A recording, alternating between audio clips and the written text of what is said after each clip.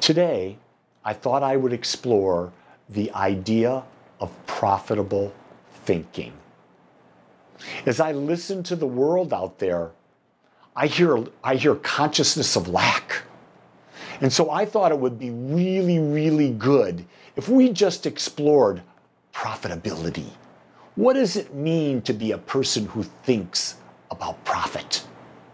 And so what I've come to understand is that profitable thinking is a mental process where we expand our mind to perceive an ever increasing image of life experience in all areas of our life.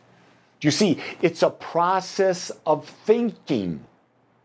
And it's a process of thinking that expands what? An image, our awareness.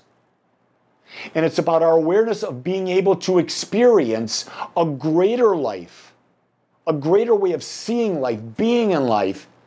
And it's not just with money, but it's in all areas of our life. It's in our lives, in our relationships, in our lives, in our spirituality, in our lives, in our mental abilities, in our lives, in our money, in our lives, in our job, in our lives, in our social lives. Profitability is always about a greater expansion. It's not just about money. And so a person who really embodies the idea of profitable thinking sees a greater vision of all of life, not just one piece of life. Because if you'll notice, as you go around the world and you look at people, you can find people who are very, very, very wealthy, and they could be very, very, very ill. People who are very, very, very wealthy, that have the most beautiful homes and everything, and their relationships are horrific. They don't have relationships with their children. There are addictions, drugs, alcohol addictions. Yeah, they've got profitability in the money area, but they don't have profitability in the self-worth area, in the relationship area, in the spiritual connection area, in the health area.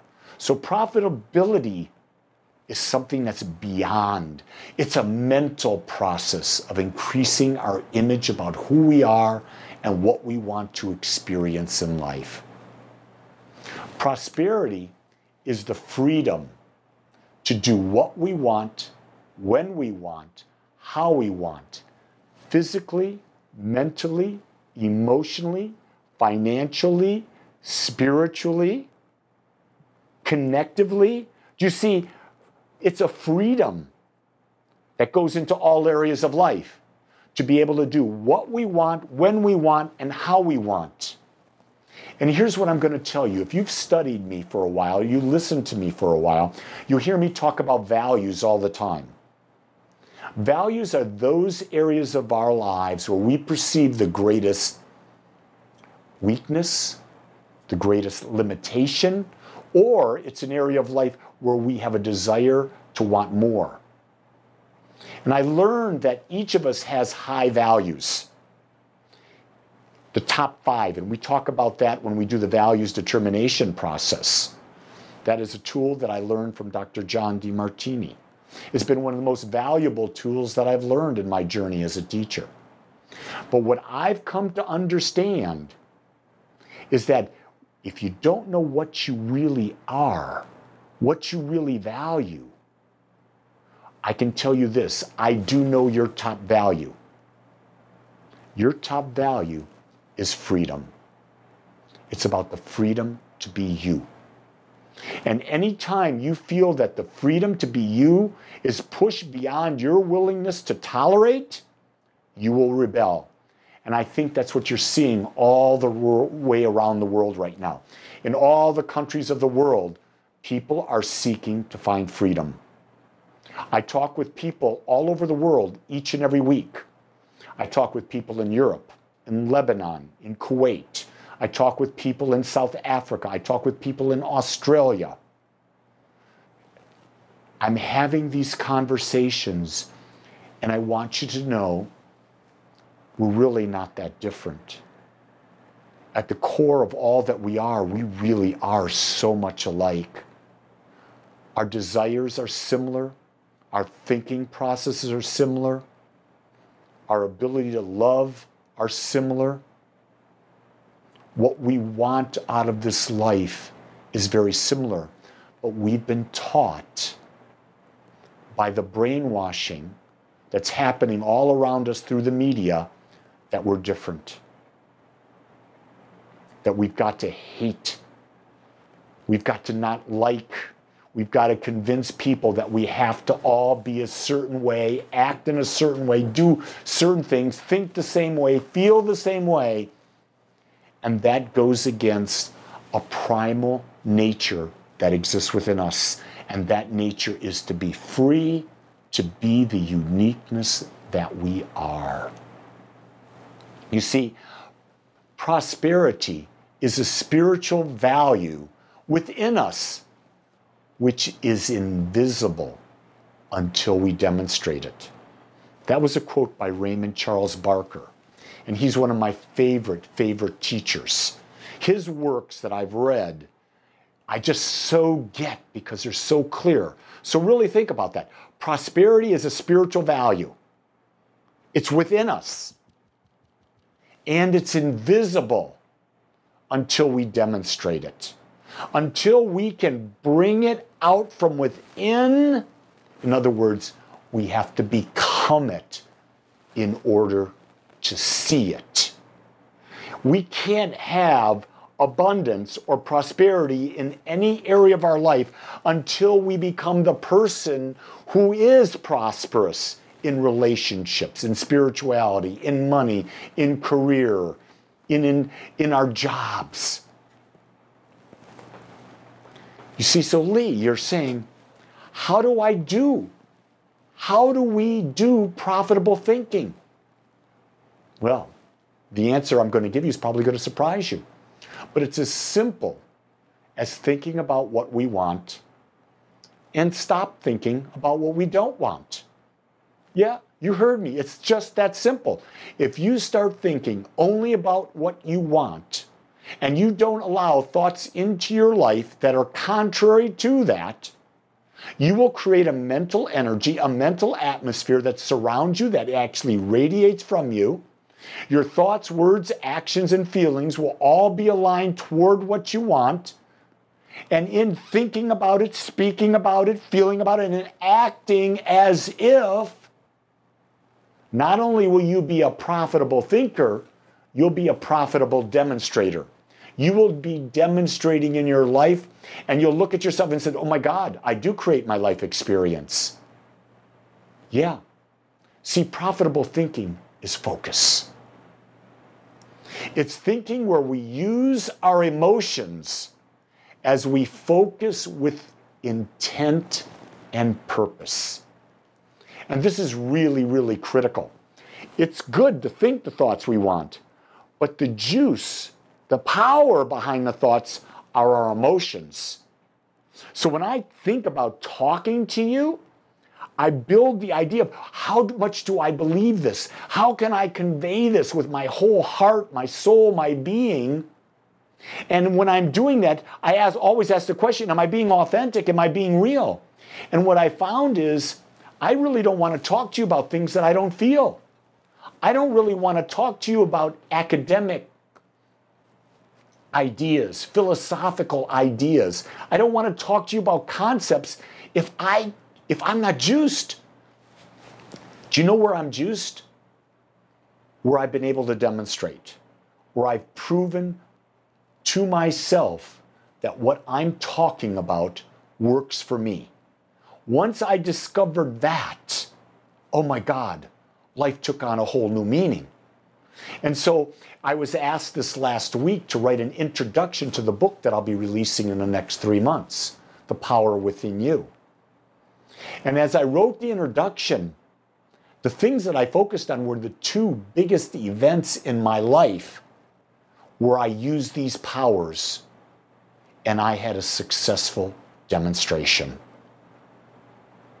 Because isn't that the best way to communicate something?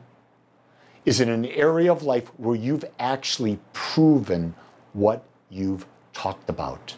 In other words, you have walked your talk. And if you're walking your talk and you're demonstrating a great life, people will want to know, why are you so special? How's this working for you? What do you do? But if you're telling people ideas, you should do this, you should do that, and you're not walking the talk, people will know. But more importantly, you will know because you will not be demonstrating what you're talking about. This law that creates in our lives only responds to our beliefs. And our beliefs are our thoughts, words, actions, and feelings aligned toward a specific result, held persistently and consistently, consciously and unconsciously. If any of those things are missing, the demonstration in our life will not happen. Prosperous thinking is creating a self-image in which we are already living that which we desire. The simplest example I can give you is, let's say you want to buy a convertible. Let's say you think a convertible really good. Okay, picture a day, a beautiful fall day, 70 degrees. Sun is out, gentle breeze. Visualize yourself in that convertible. You're going down a country road. The trees are all changing color. The wind is blowing against your face. Your hair is moving with the wind. Feel how good it feels. In your mind, you already have the convertible. Now hold that image. And if it's a true desire, you will have the car. You will find a way. You will take the steps. But you see, before you can really do it, you've got to create that self-image that you already have it. And then it's natural. It's not a surprise. And what I'll tell you right now is, to get to that point, there's time involved. Ernest Holmes said, when he was talking about a spiritual mind treatment or affirmative prayer, he said there's always an evolution in the demonstration of a prayer. There's a natural evolution. That evolution is our ability to truly build our belief. Our achieving a prosperous life is dependent on one and only one thing: our mental attitude. I didn't say my wife's mental attitude. I didn't say my children's mental attitude. I didn't say the country's mental attitude. I said my mental attitude. That is the single most important thing, is that we take responsibility for our mental attitude. And only that. Because guess what, gang?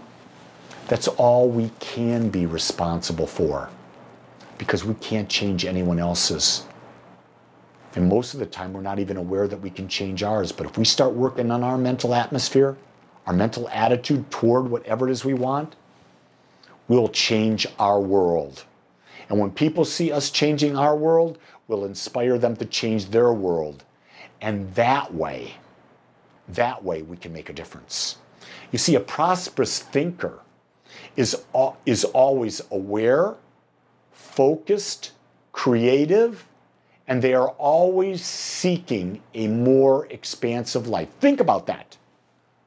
A prosperous thinker is aware. They're aware of their thoughts. They're aware of the direction of their thoughts. They focus their thoughts through their awareness on what they want. And they're always focusing on what? Not going back to the past, going and creating a future. And they're people who realize that life is always in balance. So it's never going to be a one-sided life. It's going to be a two-sided life. So they don't get discouraged while they're on the journey, because they understand they're going to be challenged and supported, pleased and displeased. They understand that's the journey of life. But they also understand the key nature of life is that life is expansive. And we are here to experience as much of this expansive life as we can possibly choose. The key thing is, are you choosing an expansive life, or are you choosing a life that's limited?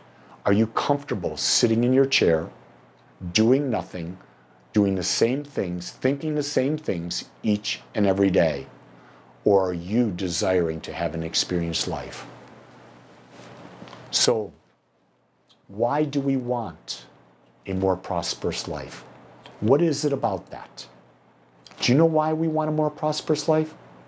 Simply because we can. Why do you want to climb that mountain? Because it's there and I can. Why do I want to have a deeper, more meaningful relationship with my wife of almost 50 years? Because I can. Why do I want to experience more wealth in my life? Because I can. Why do I want to touch the lives of millions of people? Because I can. Why do I want to keep creating greater health in my life? Because I can. What I want you to know is, as much and deeply as I believe this about me, I also believe that you can as well. Because the same power that exists in me exists in you. I believe in you. I see your truth. If you can't see it for yourself, look at it through my eyes. You are perfect, you are infinite, you are whole, and you are powerful. Know that you can, and go create your most magnificent, prosperous life.